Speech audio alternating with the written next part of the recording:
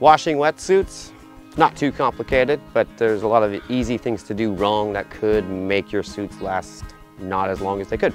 So we're gonna look over here. I'm gonna give you a little quick tour of what we use here at Wick'd Surf. This is just our outdoor washing station with the sinks for washing, rinsing, and our hanging station to let stuff drip dry outside before we move it into our glorious dry room, which dries all of our suits and boots and gloves out with a few different systems that will work really well for you at home if you have that. And I'll even go over some other things that you can do while I'm showing you my stuff at your home or where you're staying, maybe in town, that you can do to get the same result, but maybe if you don't have the same system I do, it'll still work. All right, we're here at the washing station. This is where you would wash your stuff at home or where we wash your stuff when you return it to us. And this is how we do it. We want to make sure that we get the suits clean and fully rinsed and then drip dry for as long as possible out of the direct sunlight. So one of the main things to know about your suit is it has three major enemies: sunlight, salt water, and sand. Yeah, that's all the things that you're in when you're on the beach surfing. But that is why you usually see, if you ever paid attention at the beach, local people going straight from the surf directly to the parking lot, rinsing their gear off, taking it off properly, and putting it right into their tote.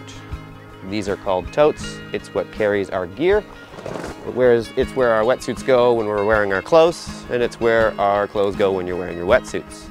It will transport your wet gear around, and then that's where you bring it back to your home. And that's why we always see people use them at the beach. Their wetsuits are wet and they're in their car. But again, the idea is you're going from the surf, where you're surfing with your surf gear, directly to the parking lot after you rinse, taking it off, and then bringing it home to wash it and dry it appropriately. If you are wearing your suit at the beach for many hours, you are in salt water, then in sunlight, and then covered in sand. And this will deteriorate the suit extremely quickly. And is one of the main reasons why all of the rental companies out here basically have to buy all new gear every single year, because there's a lot of people here on vacation who just want to hang at the beach all day, which is all good. Definitely do that, it's super fun, but don't do it in your wetsuit.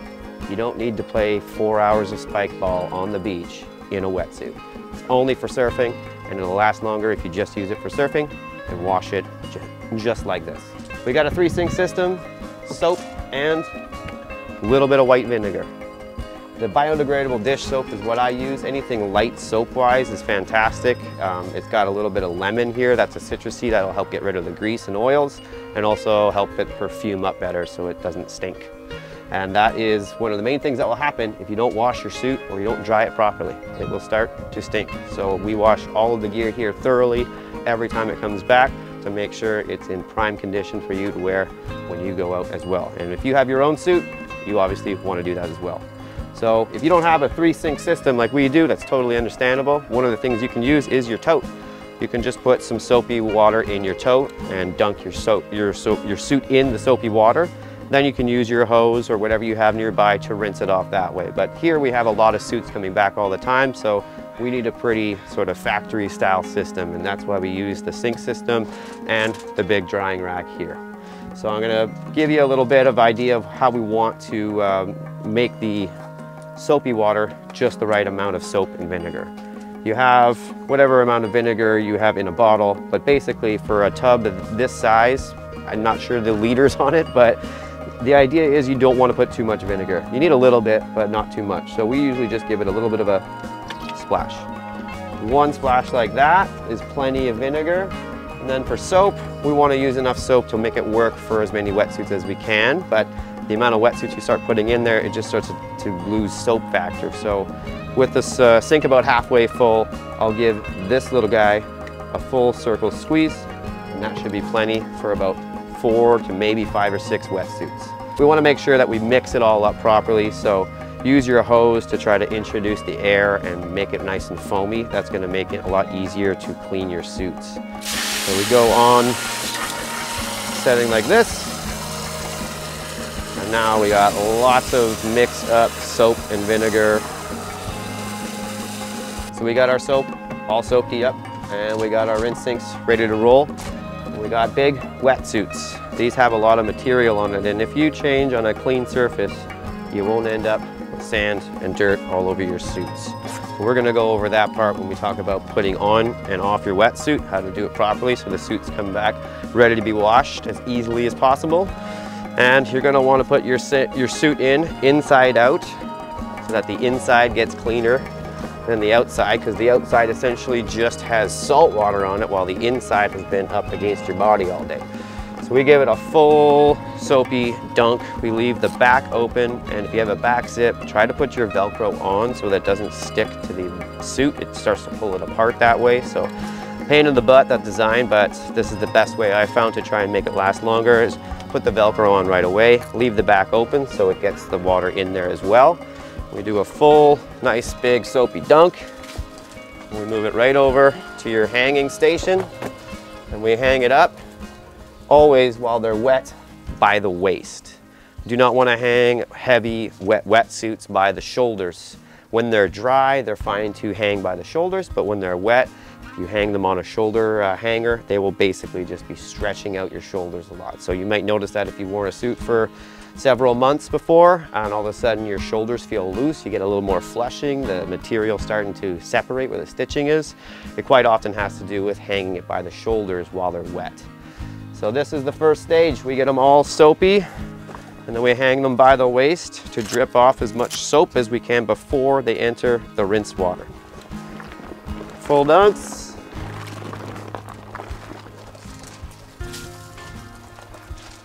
Straight by the waist.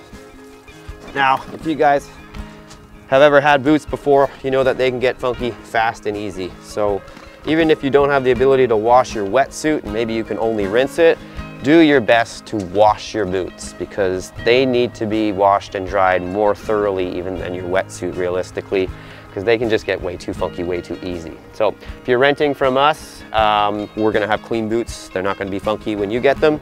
But if you have them for several days and they're always wet and never getting dried, that could easily happen. So try, if you don't have a way to dry your boots, to just put a little bit of soap, spray some water into your boots, and leave them with the soapy water after you shake them up for a while. This will help clean out your boots, so at least if they're not dry, they won't be getting moldy and funky. Now, to wash a boot here, we have these zip-up boots. These are the rental boots, your home boots. Maybe if you bought them at the shop and they're directly for you, wouldn't maybe have a zip-up, but if you got ours and you're renting from us, this is how we want to wash it. Hold that piece of material here. This is the tongue next to the zippers. Sand can get right in there underneath that zipper part. So if you hold it this way, when you dunk it, the sand should brush out. So you can give it a dunk or two before you put about a quarter or half of the soapy water in there. Close up the top, and then this is the really important part for your boots. You gotta shake them. You gotta agitate. We need oxygen, bubbles, all of the things to clean out your boots. If you just dunk them, it doesn't really do that good of a job versus if you shake them up and make them nice and foamy on the inside. So that's a pretty good rinse there, or wash, sorry. And you can just shake it a little bit and put it straight into the rinse cycle. So we're gonna do this with all the boots, and then we're gonna rinse them off thoroughly. We'll just do the first two here just to show you. Again, always holding it by the tongue, shaking the toe and heel, making sure it's really mixed up in there to get it as clean as possible. Once we're over here in the rinse sink, it's pretty simple stuff here. We don't need to shake anymore. We just want to make sure we're rinsing. So I usually use the double dunk system. Hold it by the tongue again, make sure you can still see there's a little bit of sand in here. So that's why we do a double dunk, double rinse. Make sure we're always getting not only all the insides washed out, but as much as that sand out of the zipper area as possible. Then you want to hang them up somewhere to drip dry. So you might have to makeshift something if you don't have a system like this, but you can make one at home pretty easy. These are just pieces of wood sticking on another piece of wood and sticking up on an angle so that you can put your boot on with the toe sticking up to allow gravity to pull water out and drip it out that way. To dry it out as much as possible before it goes into the dry room.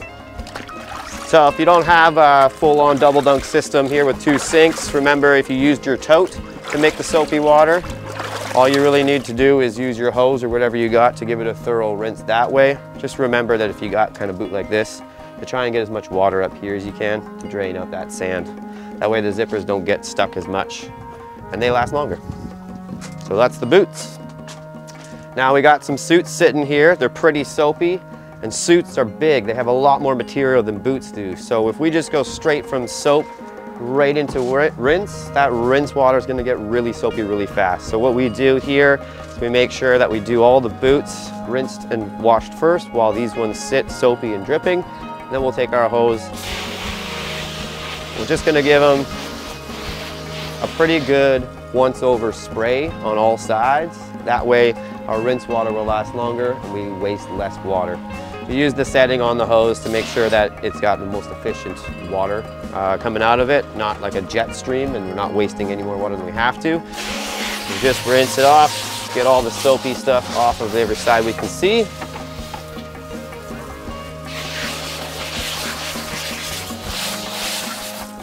And now they're pretty good to go into the rinse cycle themselves. Again, if you don't have a rinse cycle system here with many sinks, you can literally just use your hose like you did to rinse it off both outside and stick the hose up in there and rinse off the other side too. And they should be fine if you just rinse them like that yourself. But we go the extra mile here to make sure that everything is very rinsed off so there's no sand and all the salt water that was on it gets off. So keep the back open again just like we did for washing. And we're just going to fully dunk the whole suit, make sure water gets into the back zip area. I always bring it up and out as I'm pulling it. That keeps the water from getting super soapy as well. And then you get another one. And now your suit is pretty much done for the washing and rinsing. It just needs to drip dry before you bring it into the dry room area. We don't want them in direct sunlight. We never want to dry things in direct sunlight. That's why we have the roof system here over everything to make sure that there is no harsh UV rays drying out the suits and baking them and causing them to fall apart. This is our little dry room where we dry all of the equipment to make sure that when you guys put it on over there when we're fitting, that everything is clean and dry. This system is just a homemade system I did myself. There's other variations of it out there through ski gear and whatnot, but I'll start by showing you how we get the boots and gloves dry. And what we've done here is just put some PVC pipes, drilled some holes along the top here so that when you put a boot in, the toes will drain water out because the toes are up, but we need air to go in here and up. So that's why the PVC pipes that have been drilled through these 2x4s are right in front of a fan. So that airflow comes straight up the pipes and then it actually flows up straight into the toes because of these perforated holes at the top. So when you have a house fan, that's going to drive air in, and then we just want to try and dry the air out as much as possible. So that's why we have a dehumidifier in here, which I've rigged up with a hose to make sure it doesn't fill up the small bucket here and just stop.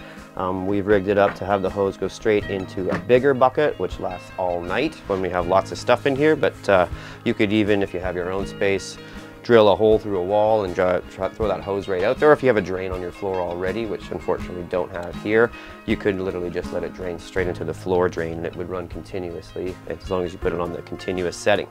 Otherwise, we have our suits hanging here. They're on the shoulders when they've come out of the mostly dried stage. But when they come in, they're hung by the waist. And they hang by the waist inside out until they're dry on this side, and in the mornings we flip them, put them on their shoulders, make sure they're totally dry before they head back in. Now, this is the kind of system you would want to use if you had your own way of making it at home.